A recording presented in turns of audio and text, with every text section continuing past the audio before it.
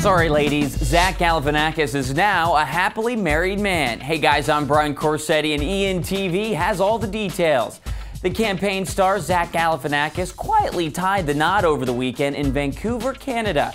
The lovely bride is Quinn Lundberg, who is 13 years younger than the actor and is co-founder of the Growing Voices charity.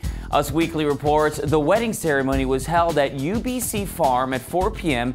It was super private and intimate and only lasted about 30 minutes. Everyone was out by 5 p.m. No word if Zach had a bachelor party. Oh, your hair is gone. No. Oh. I'm scared. The blonde beauty has been on the star's arm for many red carpet events, and the usually private Galafianakis gushed to Rolling Stones about his bride-to-be back in 2011, saying, "Quinn is the coolest. The coolest."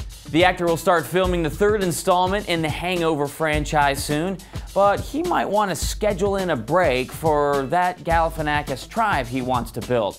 He told Rolling Stones in the same interview, "I've been wanting kids for 10 years. I'd love to adopt, have them naturally, all of it. I want like 15. Thanks for watching, everyone. I'm Brian Corsetti. You see these arrows right next to my ears? Click them to watch our next or previous stories.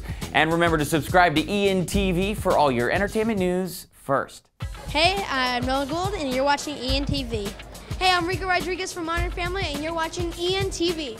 My name's Chris Pratt, and you are watching ENTV.